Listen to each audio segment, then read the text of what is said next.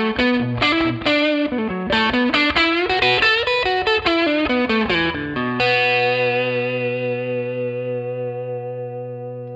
there, and welcome to the Guitar Tricks channel. My name is Anders, and I'll be your host today.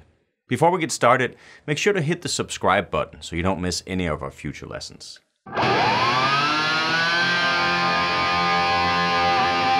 The tip this week is to not always wait till a couple beats into the solo before you start your ideas. Because sometimes you want to lead into the solo from a couple beats before it starts. And kicking in the door like that will make your solos sound confident and like you know what you're doing, even if you don't. In this lesson, I'm going to show you a soloing concept that has the potential to really open up your creativity when you improvise and help you avoid simply reciting your old licks note for note again and again. And the simple concept is to remind yourself to play notes more than once. Sounds obvious, but so many of us forget to do it, and it really does open up your creativity once you start actively thinking about it. Let me show you how it works. First, let's pick a key. Let's say we're in B minor, and you have your standard blues rock pentatonic comfort zone right here.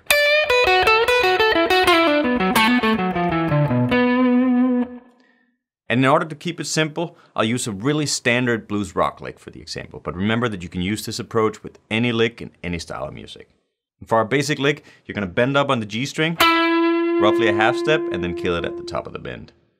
Then you bar across the B and E string with your first finger, and pick the B and then the E string, so good old Chuck Berry. Then we pick the B string again, so now we have. And all that's left to do now is to bend up a whole step with either your pinky or your third finger from the 10th fret of the B string. Add a little vibrato if you can. So the whole lick sounds like this. Very standard. Now, of course, the lick sounds good like that, but obviously it would get pretty boring to just play it like that again and again. So that's where our phrasing trick comes in, which is to actively remind yourself while you're playing to play notes more than once. First, let's try repeating that first bend.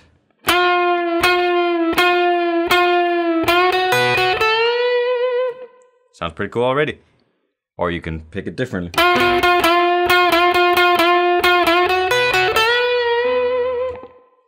Ton of ideas just from that. It's kind of like you're building tension with the bend and then resolving it with the rest of the lick.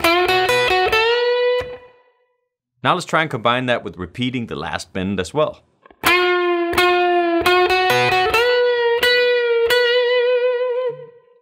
You can also repeat the notes in the bar.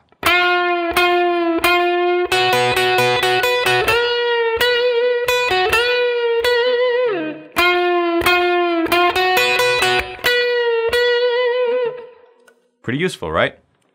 Now take some time to apply this concept to your most tired old cliche licks and see how many new ideas you can get out of them.